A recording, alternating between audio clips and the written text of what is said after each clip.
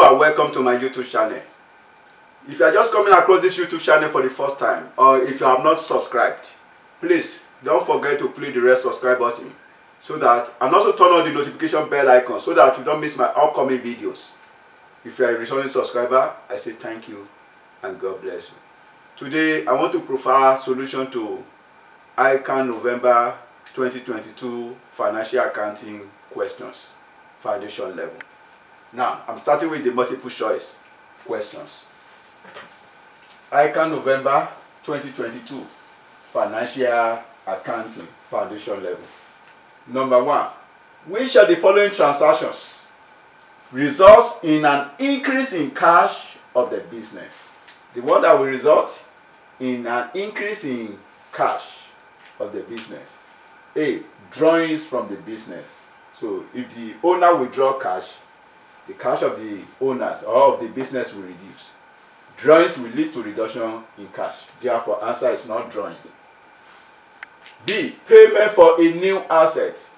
If a new asset is acquired and payment is made, the cash of the entity will reduce. So it will not lead to an increase in cash.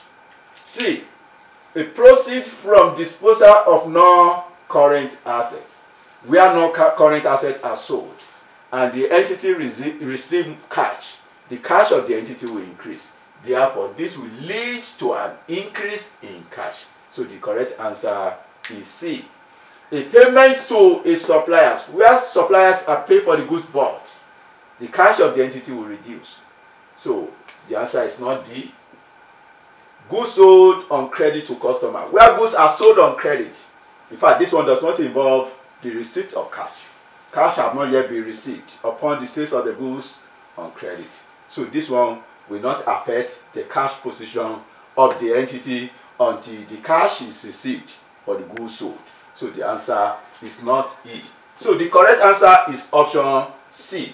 C is the answer. C is the answer. Now, number 2. Which of the following is correct? Is a correct accounting principle. Which of the following is a correct accounting principle? A, revenue should be supported by owner's capital. Revenue and owner's capitals, there is no correlation between them. So the answer cannot be A. So B, there should be a balance in the payment in the payables account in order to measure total assets. There is no correlation between the payables account being balanced in order to measure the owner assets. So the answer cannot be B. C, where payable account is 0, the asset. Now I want to demonstrate this. Where payable account is 0, the assets are equal to the owner's equity. Now, you know accounting equation, you have assets. Assets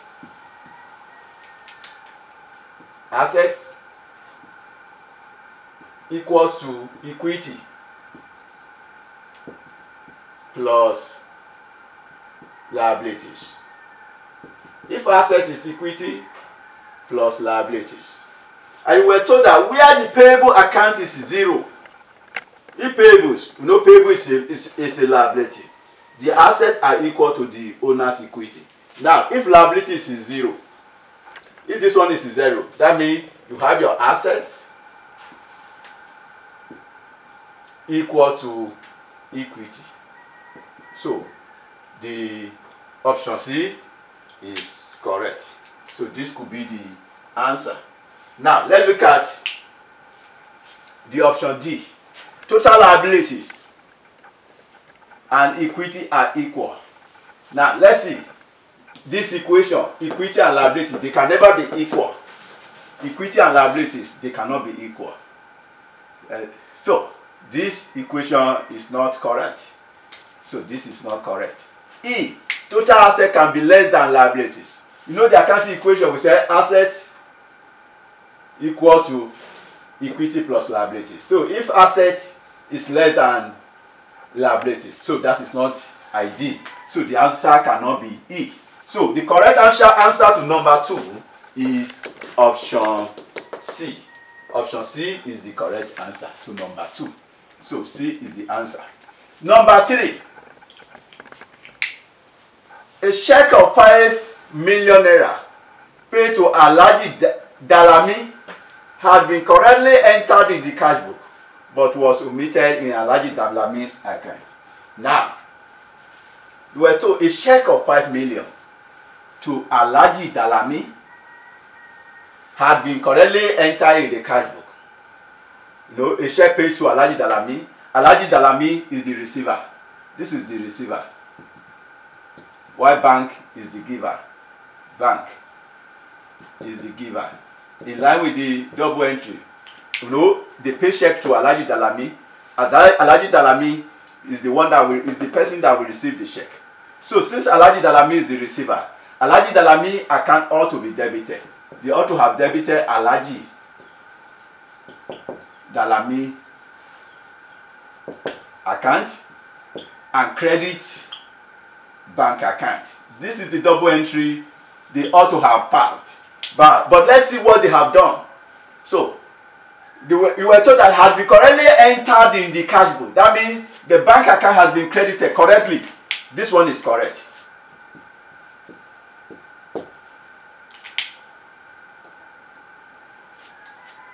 Cash book, but was omitted in Alhaji Dalami's account.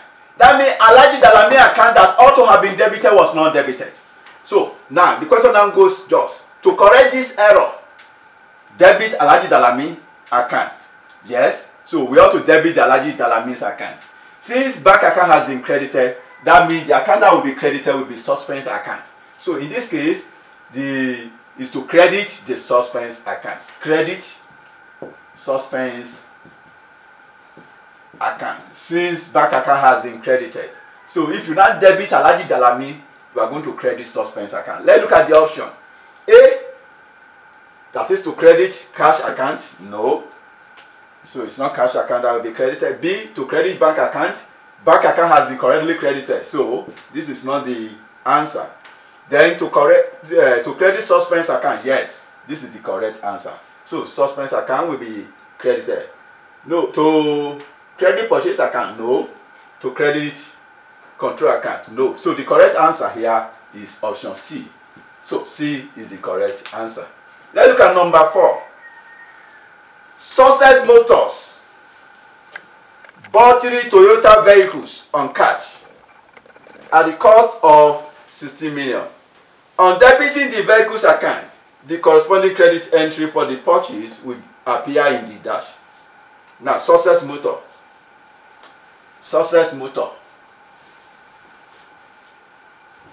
Now, let's see the double entry. When you acquire motor vehicle, no, this will affect motor vehicles account and cash account. So in this case, they ought to have debit motor vehicles account and credit cash account, because the entity receives motor vehicles and they are given out cash in payment. So debit motor vehicle account with 16 million and credit cash account with the sum of 60 million. So now let's go further. On debiting the vehicle's account, so this one have been debited. This one is correct. The corresponding credit entry for the purchase will appear in the dash. So cash account. So that means the corresponding entry will appear in the cash account. A, sales day book. No, not sales day book. B, purchase day book. No. C, payables account. No. D, cash book. Yes. The correct answer is option D. E, purchase account. No. So the correct answer is option D. Number 5. An item credited in the bank statement but yet to be recorded in the firm's cash book is A, standing order. Order by the customer to the bank to pay someone on their behalf. Once the bank pays the person, the bank will debit the customer's account. So this will appear as a debit entry in the bank statement, not a credit entry. So you were to an item credited in the bank statement. So what we need is the one that has been credited. Direct transfer. When you transfer money into your bank account, your account will be credited. This will appear as a credit entry in the bank statement, but it won't be recorded in the cash book. So this could be the answer. Let's look at C. Direct debit will have been debited to your bank statement. Uncredited lodgement, this will appear in the cash book, not in the bank statement. Unpresented check, this will as well appear in the cash book, but not in the bank statement. Therefore, the correct answer is option B. Number 6. The control account is used in facilitating A. The location of errors in various accounts. Yes, we use control account to locate errors in the accounts. B. The update of bank transactions. No, not B. C. The payment of debts. The payments of debts and liabilities of the firm. No. D. Location of petty cash book error. No. E. Balancing the trial balance. No. So we use control account to locate errors in the various accounts. So the correct answer is option A. A is the answer. Number 7. Subscription in arrears is treated in the statement of financial position of a not-for-profit organization as, subscription is an income. Income arrears, outstanding income is an asset, not a liability. But if this were an expenses in arrears will appear as a liability. But subscription is an income. Subscription in arrears is an asset. Now let's look at the option. A. Current asset. Yes. B. Current liabilities. No. C. Non-current asset. No. D. Intangible asset. No. E. Tangible asset. No. The correct answer is option A. That's number 8. Accounting concepts are generally accepted principles used in the preparation and presentation of financial statements. Which of the following is not an accounting concept? Which of the following is not an accounting concept? Now, A. Going concern. Going concern is an accounting concept. No, the one that is not an accounting concept, that is what you need. Going concern is an accounting concept. Impairment is not an accounting concept. We have impairment loss in IAS 36. You can watch my video on IAS 36 to learn more about impairment of an asset. So it's not an accounting concept. So the answer, impairment is not an accounting concept. Answer could be the option B. C. There is margin concept. Periodicity is also an accounting concept. And prudence, we have prudency concept. So there is no impairment concept. So the answer is option B. So B is the answer. Number 9. According to IAS 2 inventories, which of the following costs should be included in determining the value of inventories of a manufacturing company? A. We have carriage inwards. B. Carriage outwards. C. General administrative overheads. D. Depreciation of land and building.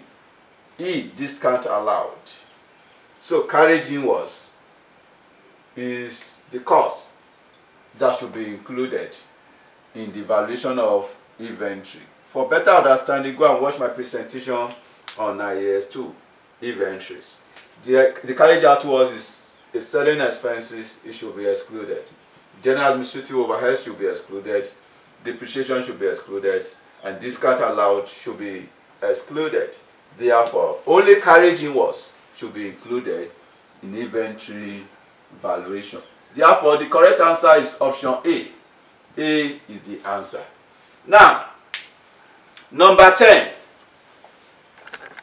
In accordance with IAS 1, presentation of financial statements, which of the following is not a component of financial statements? Which one is not? We have statement of financial position. This is a component. It's one of the components of financial statement in accordance with IAS 1. Then statement of profit or loss and other comprehensive income is one of the components, so the answer is not B. Statement of changes in equity is also one of the components. The answer is not C. There is no statement of affairs, so the answer is option D. There is statement of cash flows as one of the components. Therefore, the correct answer is option D. D is the answer to number 10. So, I'm going to end this presentation here.